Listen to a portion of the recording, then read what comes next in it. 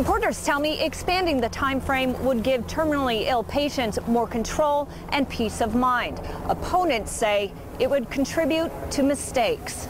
The controversial issue of physician-assisted suicide was in the national spotlight last year when 29-year-old Brittany Menard, dying of brain cancer, moved to Oregon for the Death with Dignity law. She ended her life on November 1st. Speak up for yourself.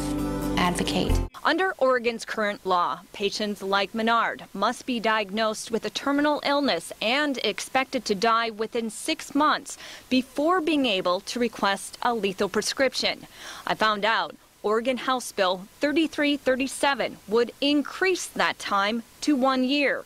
I met with Representative Mitch Greenlick, who introduced the bill. He tells me extending the time frame is important for some terminally ill patients. For ALS, for example, by the time you get within 6 months of your pending death, you may not have the manual dexterity, or you may not be able to swallow the medicine. I also met with Liberty Pike with Oregon Right to Life. One of the many problems with this bill is that they are vastly increasing the population of vulnerable people who will be given a suggestion that they should end their lives prematurely. So I took that argument to Representative Greenlick.